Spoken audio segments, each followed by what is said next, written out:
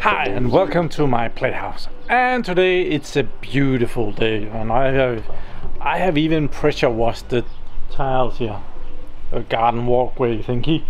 But as you can see, the robot is upside down, and that's because it has once again it's teasing me. I took the battery out. It's because I had it apart this morning. It kept stopping and it just said goodbye. And at that point it helped if I took it up. It will feel that it had been picked up, and I could kind of pick it up and maybe shake it a little bit and it would turn off. Then I took everything apart and I checked all the connectors and stuff and put everything back together, and it ran really well for a long time. And then it got stuck down in the back of the garden, and then it was down there and just said goodbye. And then I was not able to shut it off again, and I couldn't restart it or anything like that. So yeah, I had to take the battery out. So I'm gonna be improving the battery a little bit. I need an on-off switch. So in the basement, let's go to the basement. We have the battery out there. Yeah, this is of course the battery, and this is the box where the battery sits in. And only this part is you can kind of see that from the bottom of. We have to turn the robot upside down, but then you have access to this panel, which is a very nice and thick piece of plastic. And I wanted to put this switch in here, this one. It's all plastic, some really hard stuff. So I wanted to put that through the plastic here, so that I would with a screwdriver be able to switch this over. Maybe just sticking up enough out the back here, so that I can maybe with a nail press it forth and back. I don't want it to be able to shut on and off by itself. If something hits the bottom of the robot, I don't want it to turn off because of that. But we're gonna see if we can do that. Also, I have no way of checking the voltage on this. So I was thinking about, when I have to mount this anyway, I could put a screw through here and a screw through there and have two screw holes coming out here, and I could mount something metal to those so that I could measure on each of the screws which voltage there were on the batteries, and maybe I could even emergency charge it if something had gone wrong. So that's the general idea. So we're gonna try that. So I needed to be sitting somewhere like there, just like that. I've checked. Oh, we can see the writing on this. 6 amp 125 volt AC, 6 amps 250 volts AC. I think we're fine. So let's see where we can put it. If we put this in the middle and kind of put this in the middle of the box, I think I would be able to put some marks in it down there. There. And I can drill some holes for that. So my good cousin Peter came and gave me this box, which is kind of cool. It's a box full of drill bits. So we need a drill bit that will fit this. So what size could that be? This one could be pretty perfect. What about that one? That one is just too small. Big. That was just too big. So let's go for this one. That would be a 3.5 millimeter. Okay.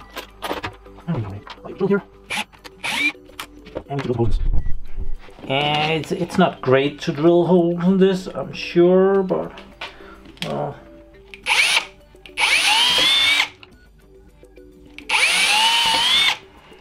There. Okay, so that's not especially straight, and we need to drill some holes for this as well. So where does it go to?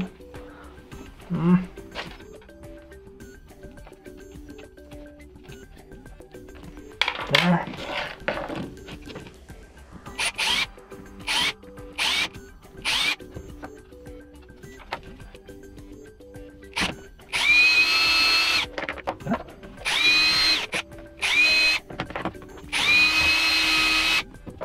We're getting there.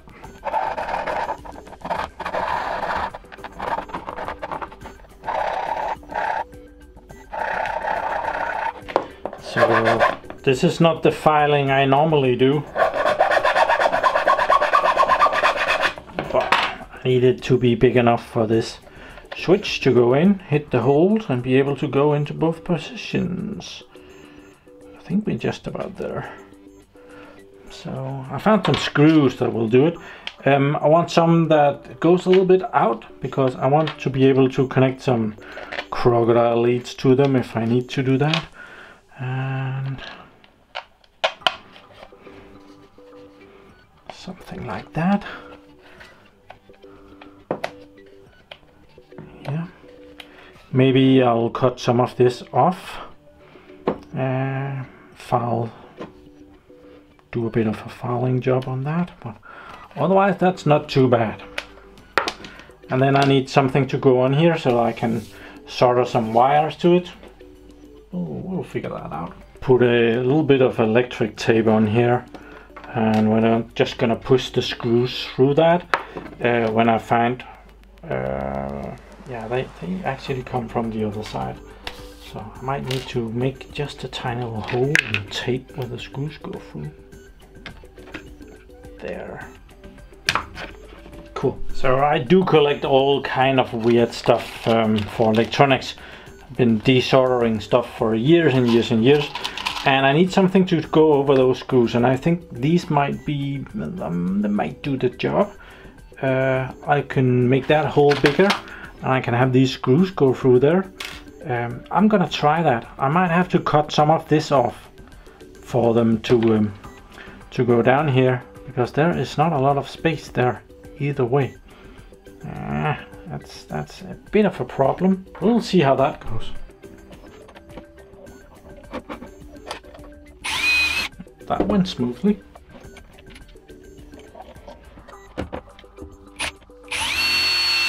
Not as much.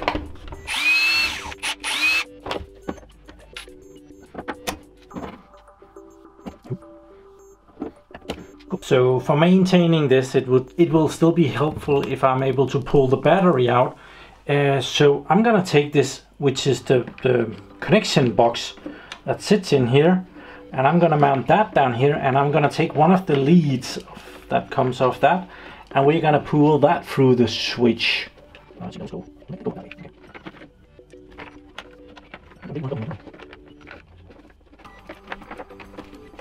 Okay, there.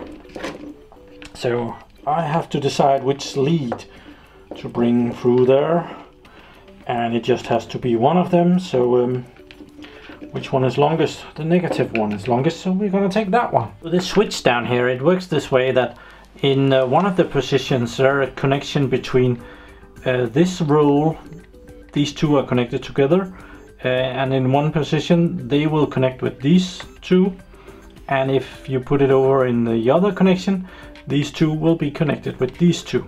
So as I'm doing the black one, we're just gonna take the black lead and we're gonna kind of just put it in there, and we're gonna take it off over there. You'll see what I mean. We're just gonna let that go down there. We're gonna cut that. Here it goes. And we're gonna uninsulate that for some amount of there. That wasn't quite enough.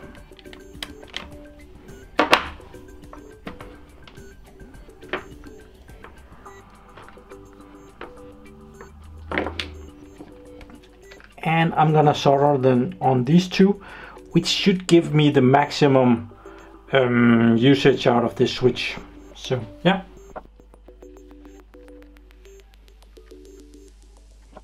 And we're gonna solder it as far down as possible, because I'm hoping to cut off some of those legs that are pretty tall. Ow, that was too hot.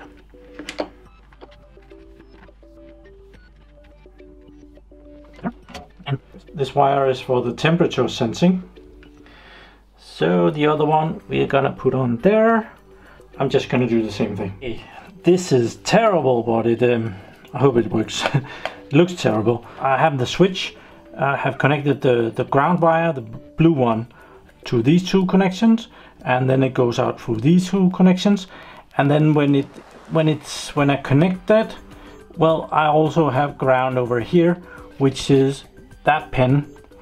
And then I have taken the positive lead here, and I put that over through the other pin, which is that one. So when it's connected, I should be able to measure voltage on those two, which means that I can turn the robot upside down, measure voltage, and maybe put on a couple of crocodile thingies here and do something with it. So so far so good. I'm gonna put some tape over this and get on with it. So now we look like this.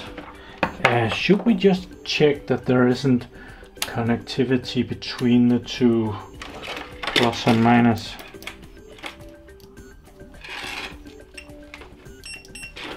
That would be a bad thing to connect that, and we have screwed something up.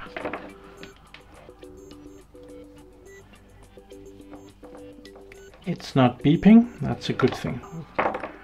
Probably measure it there. Yeah, we're fine. So let's put the battery back in. It's gonna be a little bit, it's gonna be sitting on that switch, which is why I've insulated it. This one goes to the minus, this one, oh, this is gonna work out perfectly. I'm gonna put this together. There we are. I think we're about done. We can put this back on. Yeah, that's probably a good idea. I hope these are not getting too hot. Or these.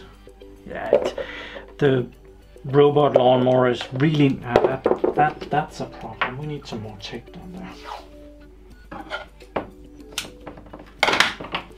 It's not really pulling many amps. It's a low amperage machine, but yeah, this could get hot, but I don't think it gets. It would have burned this or melted or done something, and it hasn't. So let's see. Okay, so let's find out if my stupid switch works. Let's clamp these in here. We have 25.84 volts. Now we have nothing. 25.84 volts. Nothing. I think that's good. Okay, cool. Yeah, it sticks out just a little bit. I think I might be able to take the top off. Okay, I better admit it. I'm a stupid idiot. I fucked it up already. The battery hasn't even left the table, and already I've ruined it.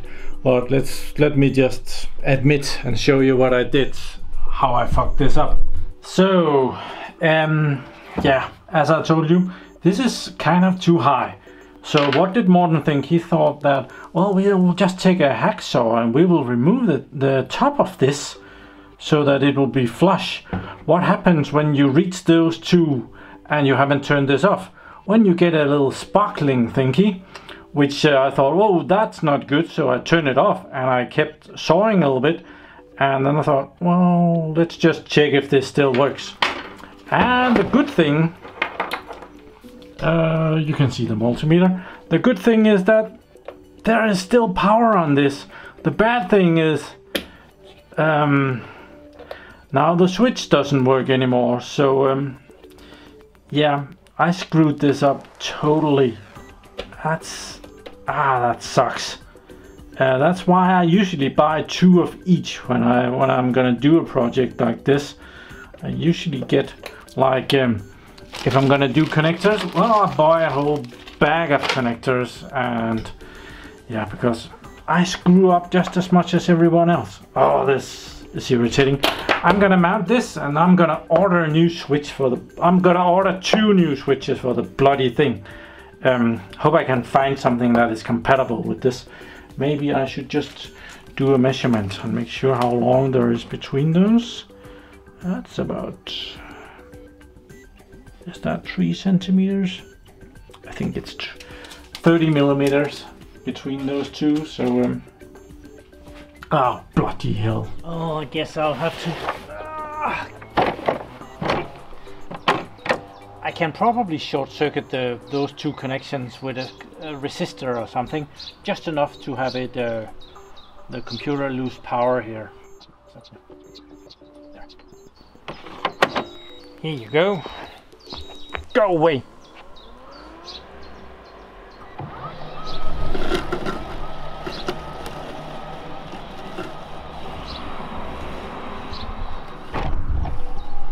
Yeah, I screwed that one up, but I'm gonna go and see if I can find a switch like that and order a couple of those. We can see the little menace here, see if he is doing a good job. Yeah, it kind of is. When it's running, it's okay, but when it's not running, it's not as fun. So yeah. Oh, by the way, I'm taking the first vacation in 5 years. So in August there's not going to be any videos from me. I did say this sometime last year, at about the same time where I told you guys that I was cutting down from 3 videos a week to 2 videos a week, but I'm also taking the month of August off. So yeah, just a reminder. I don't want anyone to not know about that. So I am taking the first vacation in 5 years in August. So thank you very much for watching my videos. Do subscribe to my channel so that you can see me again, and have a really nice day from Mr. Screw Up. Bye bye. Okay, I guess we weren't done, because I was just looking at switches here on my computer, finding some that I wanted to buy. I actually found them on eBay as well, but then it became damn quiet out here, and I thought, well, I better go see how the robot is doing. So it's down here in the bottom of the garden.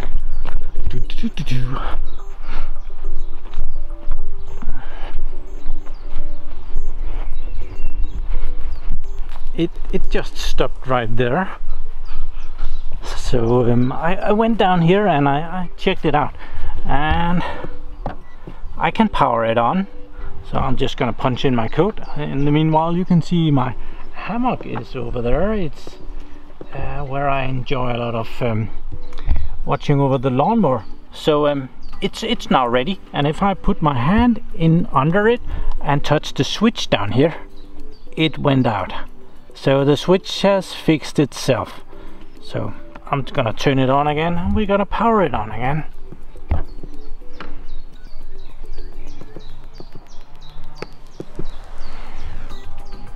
There. So let's go do some work.